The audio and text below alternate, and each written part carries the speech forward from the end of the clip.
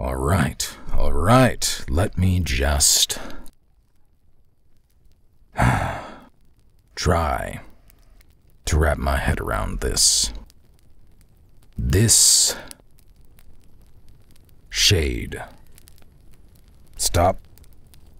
Please, don't interrupt me or you will just lose me completely. Fade, yes, because it has a name. But it is a shade. Oh, what did I just say? Yes, of course, I can accept that werewolves, if that's the name you've settled on, exist. I see one every damn moon. I'd be a fool to deny that reality. But this thing, this shade, because that's the best word we can really use to describe it, it follows you around, everywhere and all the time. And you really mean everywhere all the time, which is comically unfortunate. Never really thought I would have that experience without knowing it, but no one can see it, which is why I didn't know. Why I don't know. It calls itself your familiar. Now that's a word I am a bit more... Oh, you are not good with waiting, are you? I guess I knew that. Better in some situations than others. Please, just let me put my thoughts out there before they flee from my mind forever. Alright? Alright, thank you. Okay. It says you are its witch. Specifically, that way. Now, like I was, well, trying to say. It's alright, just please, alright? I have heard of that term before. But a familiar belongs to a witch, not well, not the other way around. And usually they're a cat, or an owl, or dog, you know, something, well, insignificant. Not that I would ever call an animal insignificant, that would be ironically hypocritical of me. But, well, when you compare a cat to a, mostly formless being, capable of questionable amounts of magic with even more questionable intents, that seems to revel in the exchanging of favors. Honestly, even I feel pretty insignificant. But I suppose it's a bit late for that, isn't it? Because this thing has gone and asked you to head south. I'm sure you have your own reasons for wanting to see Lux again, but to be honest, I could care less. As long as he's found. He's one of the few left around here who still seems to have his head screwed on right. Or perhaps even at all. So, maybe this exchange you've promised the creature is worth it. Head south, do, well, nothing, as you've described it. Just get there, put one foot inside the mine, that doesn't even count as going in, honestly, and be told where to find our tired, golden friend. And for some reason, you think there's nothing more to it. Of course there is. Or at least I would think so. It sounds like a horrifying monster that has crept out of the shadows, is made out of shadows, and so I would expect its intentions to belong to the shadows. You know, when you make it back, however and whenever, I have a friend, surprising, I know, who I think would like to talk to you about this fade. Because I believe she also has a familiar, but, you know, a right proper one. A cat. Not an abyss. But if you will so blindly put your trust into it, then let me at least tell you about something you should expect to see as you head south. Or at least someone. Masorum, the Lord of Venandi, and if not the bastard on the alabaster horse himself, then at least some of his cronies, the Knights of Extempore. Oh, of course I don't like him. He's the head of the army there. Nobody likes him.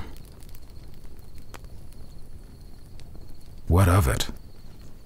Girl, let me ask you, when was the last time Extempore had any kind of conflict, let alone a war or a battle?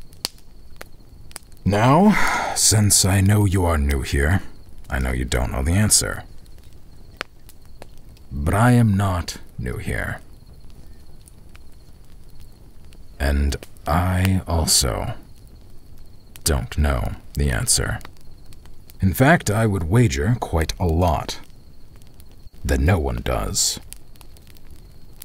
So what do we need such a large and brutal standing army for? For us, was the answer. To fight the civilians at even the thought of stepping out of line. But that warning didn't stop you, did it? Because your dear Fade knows best, don't I? And we did make a deal. So south you went, one step at a time. You know you can bargain with me for a horse. It would make these travels so much faster. And you watched that looming mountain grow ever closer. And as the hours passed, the speckles of little Venandi, dotting its way up the slopes like trees too stubborn to stop growing in unfit soil, began to come into view. But so did that horse down the road. Maybe you wouldn't have spotted it so soon if it were not for the dramatic contrast between rider, stallion, and both of their adornments. In as bleak a world as this can be, suddenly all the color around you grew much more vibrant, as the shape, so black and white it could have been ink on a perfect canvas, drew closer. Why did you stay on the road? What were your thoughts? Was the excitement already starting to bubble up, even though the fear of knowing just what, or should I say who, was approaching grew within you as well? But you did stay on the road, even as each plod from that pale horse began to become audible. And the rider came into view enough for you to see that his eyes were already locked with yours.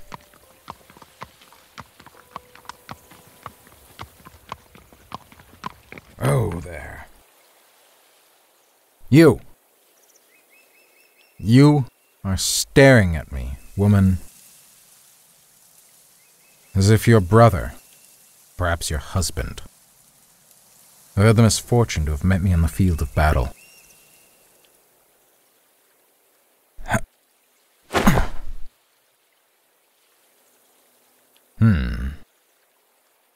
No, maybe not.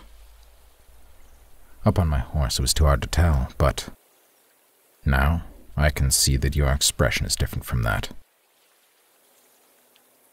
You betray too much fear, without a hint of the hatred that comes with such memories. It's just as well, I suppose. I've not been on a battlefield for quite some time. Still, do I look so much a reaper that you would fear even the twitch of my weapon?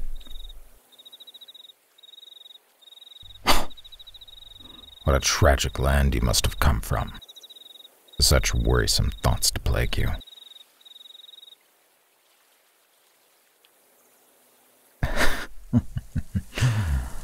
I do know you are not from here, yes. I did not at first. Not from a distance. You've done better with your appearance, your clothes, your belongings. You could fit in with all the rest if I did not know otherwise. But I do. For better or for worse, rumors spread through soldiers like wildfire at any moment they are not otherwise occupied.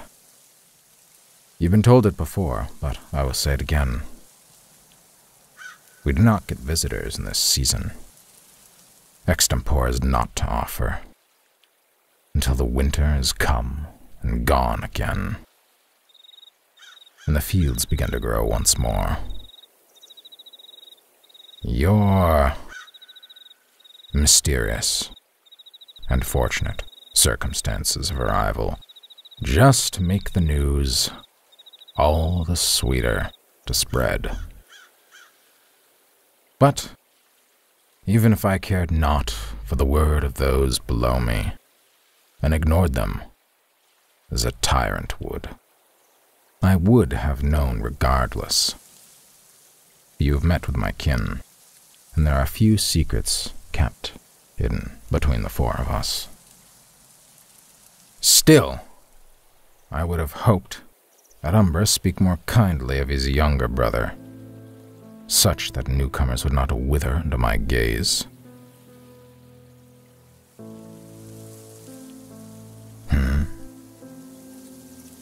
Never. Did you not spend time at the clock tower? A servant. Card. Curious. You made it sound as if he spoke with you directly. It is no matter, though.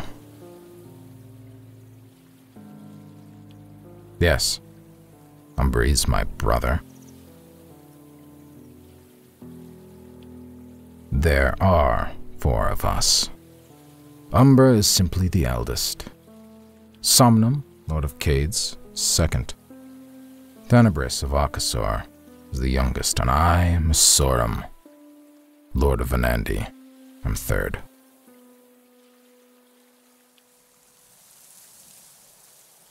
You are correct. The king is our father. In his illness, he has left Umbra to watch the capital, and us other three, the remaining major settlements. Hence, why Extempore is divided into the four holdings that it is. But the day goes on. You have a question I can see it in your eyes, but I will ask you one first.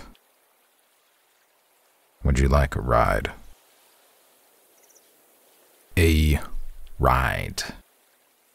To sit on my horse and be taken to wherever it is that you are going. I can only assume that it's south on this road. You're aiming for the wilderness for whatever reason. Or to Venandi, my home, as it is the only civilization remaining in that direction, far as the island may stretch south. Would you want that? The road is long, you have over a day left to walk, and would need to camp. On horseback, you would instead be able to find the inside of a tavern, a bed before nightfall.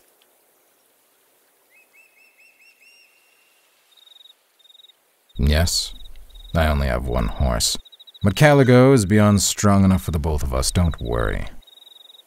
You can, of course, say no if you wish. I will take no offense. Some prefer to walk. And step closer, and I will help you. Do not look so afraid. It is the woods that should worry you, not the rider that protects his people against them. All right.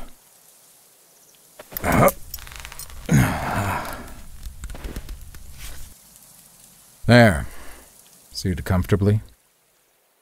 And allow me to slip behind.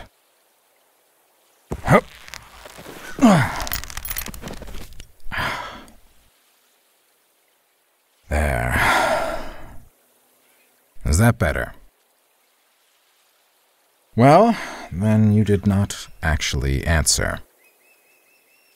You are going on to Venandi, correct?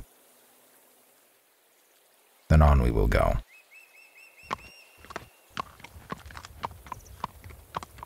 Now, since we're on the move, what was your question from earlier?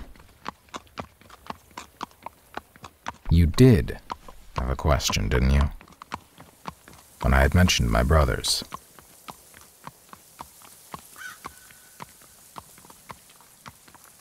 Ah, Lux, of course.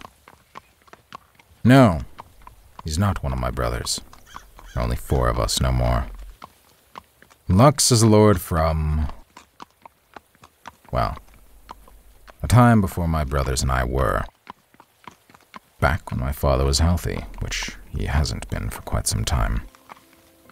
He was the king's favorite, and best knight. Not without good reason, I suppose. And as thanks for his service, my father granted him much of the land south of the mountains and gave him the title of Lord. Over the years, Vivette began to form.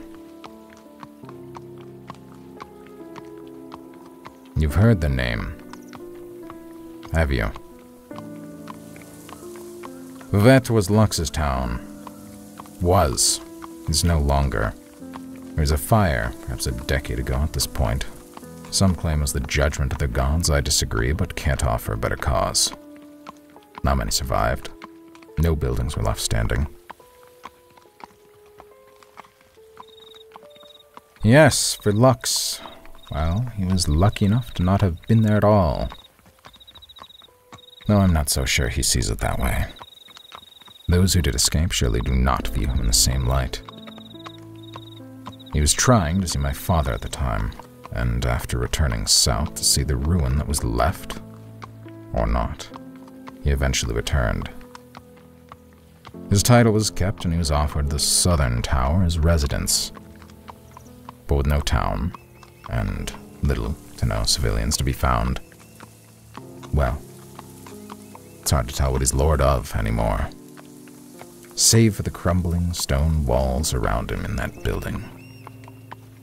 But that is a tragic story, and one that darkens the mood. Tell me, what is bringing you to Vanandi? I may boast about it, but I am the Lord, and it would be wrong to not admit that it was the smallest of the cities, though I hope not the one with the least to offer.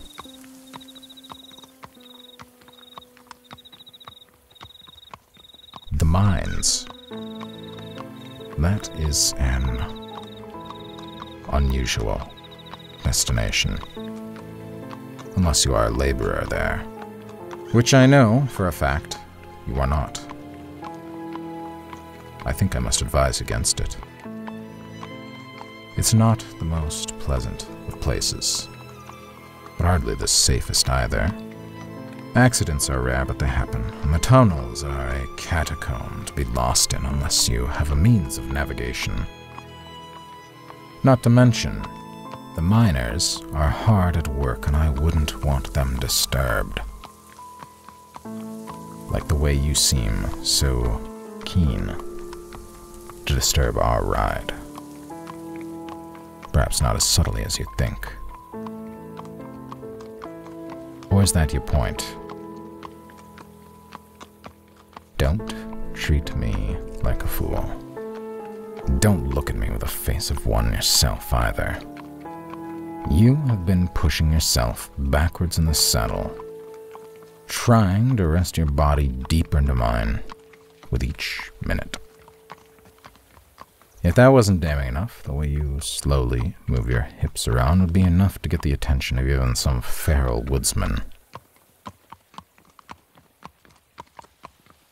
Not sure what to say. I'll make it simpler.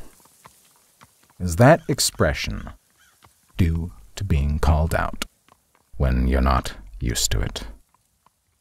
Or is it because getting noticed and called out for it is exactly what you chase?